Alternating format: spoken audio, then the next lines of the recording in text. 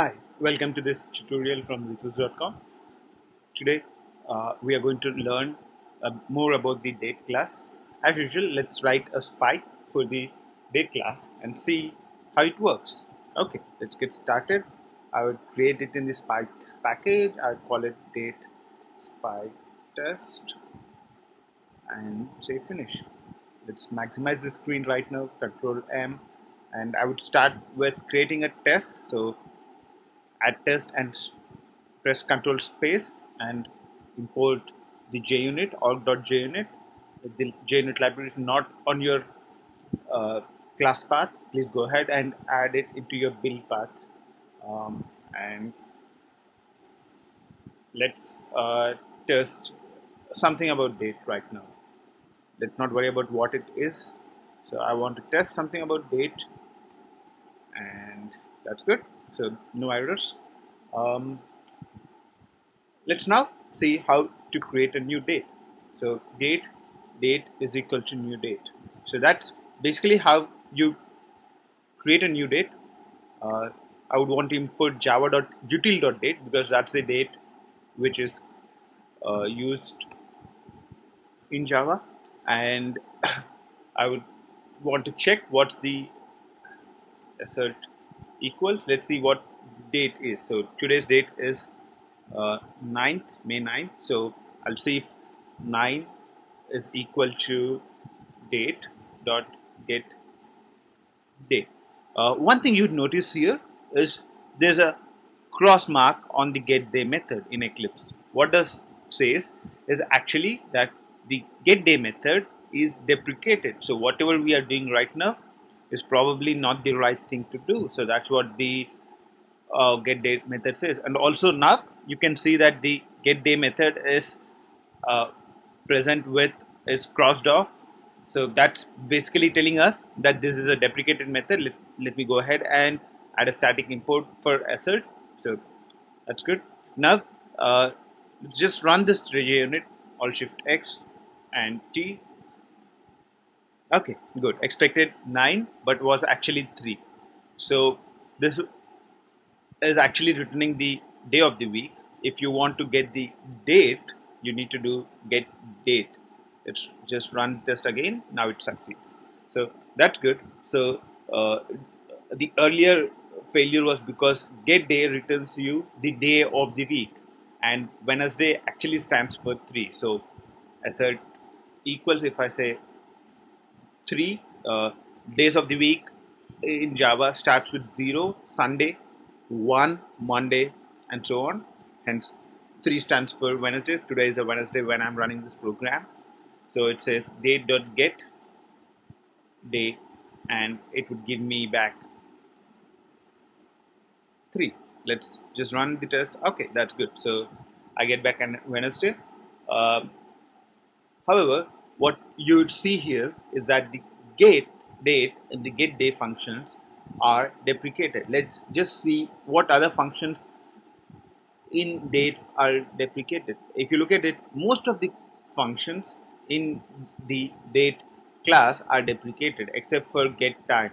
So except for getting the basic time, like except for creating a new date and also to create to get the time, all the other functions in date are deprecated. That's basically the how Java is telling us, don't use this. You don't use date when you want to get the day and the date. If I want to create the date for a particular date, so let's say I want to create a date object representing some particular year. So let's say I want to create a date object for one like let's say 2000. Okay. Before that, now let's check the year also equals uh, the year is 2012 and date dot get year. Let's say this succeeds. Okay, good. Actually, this assertion fails. So if you looked at the last line, it fails because it says expected 2012 but was actually 112. So the result which came out from date.get year is 112. That's because of how Java stores the dates internally. All the years are stored in the date object. In the date object, the year actually is representing the number of years after 1900. So that's basically why it's getting as 112. So if I really want to get the correct value of the year, this is the assert I have to write.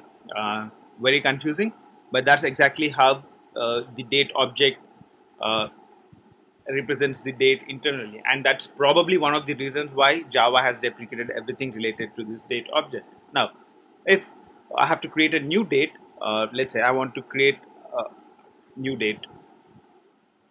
Let's create this new test again and see what I want to create. Test date creation with a particular date. So let's choose the uh, Independence Day, so 15th August 2012. Okay, let's go ahead with that. I want to create year is 2012. The first parameter is year, so 2012 for date is 2012 minus 1900, that's 112. And the second parameter is the month.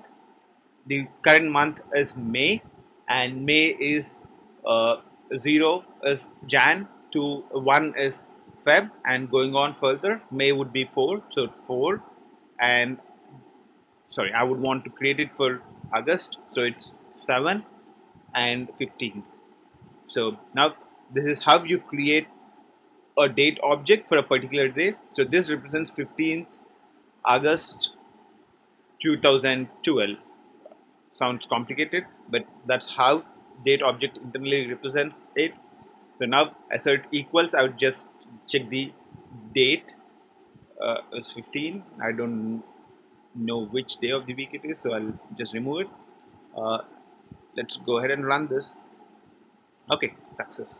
So this is how you create a date with a particular day.